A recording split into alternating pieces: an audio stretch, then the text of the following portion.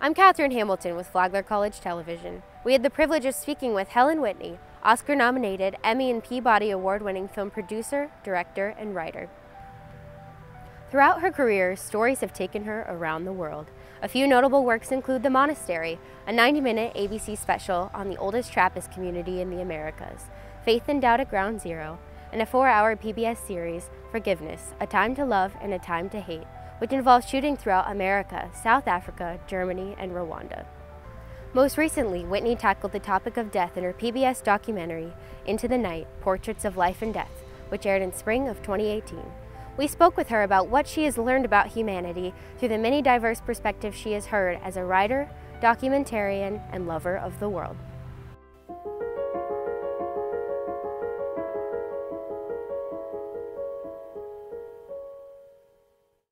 So thank you for joining us. I just want to know a little bit about your background and what drove you to become a storyteller.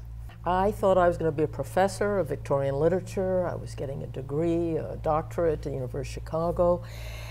And I happened to go to a weekend in New York, and I met really a legendary figure in the documentary business, a true intellectual in a field that didn't have that many. And I started talking to him at a cocktail party, and we talked for 4, 5, 6 hours. And he detected in me something that I wasn't aware of, that a restlessness and chafing against academia. And he said, look, you're in the final stretch with your doctorate, and you love ideas, and you've been in this academic bubble and a WASPA bubble in New York for a long while, and why don't you just take a year off and come with me on the road, put some flesh on these ideas, I'll take you to places. You will hear people who you've never met. You'll come out of this circumscribed world that we all live in, our bubbles. And then you'll go back and you'll continue teaching and finishing your doctorate. And I said, okay, why not? That chance encounter really did change my life. Let's talk about your most recent documentary. So you center in on 9 individuals and their unique take on death, and whether they're going gently into that good night or whether they're not. And you center around the poem by Dylan Thomas too, that so many people know about, even if they don't know the poem, Right. And what was that like? How did you use that poem to go into the film? Just from the very beginning, I thought this is going to be an organizing principle for me. The poem says, are you going to go gently, or are you going to rage against the night? It's a beautiful poem. And then all those voices follow it, which are in effect saying there are many more shades of gray to that poem. It's not just simply, are you going to go angrily or gently, but are you going to go with curiosity? Are you going to go with equanimity? Are you going to go with clenched fists?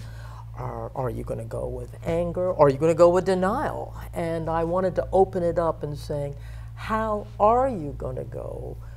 And I added to that, when you know it's real. And so when I was doing a little research, I found that you had to interview over 300 people just for one of your films to find 9 people that you could talk to. What is it like to have people be so vulnerable with you and to share their spiritual journeys with you over your whole career? How has that changed you or affected you? It's an enormous privilege to be listening in on these conversations and shaping them, and obviously it's affected me. I think it's made me a more empathic person, and it's gotten me out of my bubble. It certainly has. You know what's interesting too is a lot of the topics you're talking about, there are things that people are afraid of.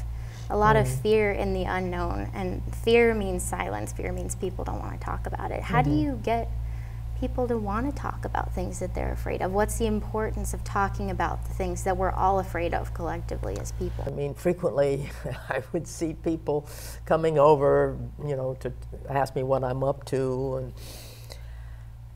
and I described a few words, and I would find that deer in the headlights look, and people saying, I think I'll go off to the bar and have a drink, or can I get you an hors d'oeuvre? So I mean, and no one was bored, but there was that fear with people either saying, I've been married to this man for 80 years, And we've never been able to talk about this, but now we can. Or people who are saying, I'm dying, and now I think I can die with greater equanimity.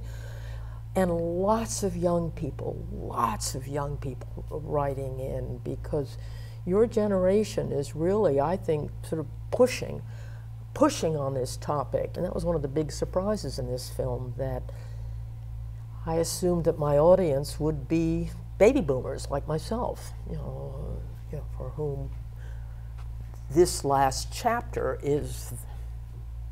of life is what they're in, and the bigger questions sort of press in on them. But boy, I was wrong.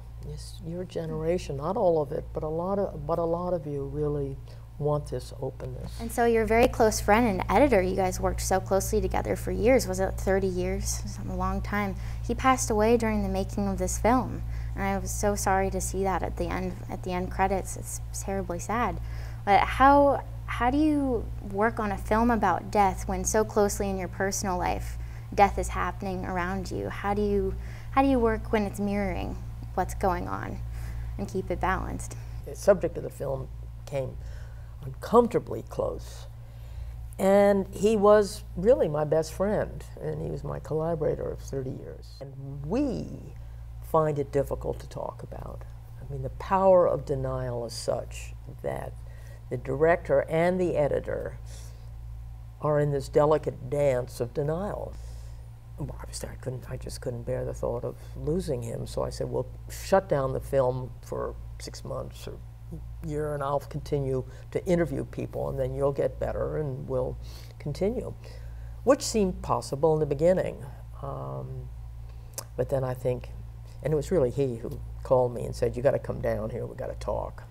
I am going to die. We've got to find another editor, and I think about, if we could dance around the topic in the midst of what we were doing, and in the midst of what we were hearing and knowing in our hearts, and yet we found it difficult to acknowledge, imagine, So it was difficult, and it remains difficult, missing him.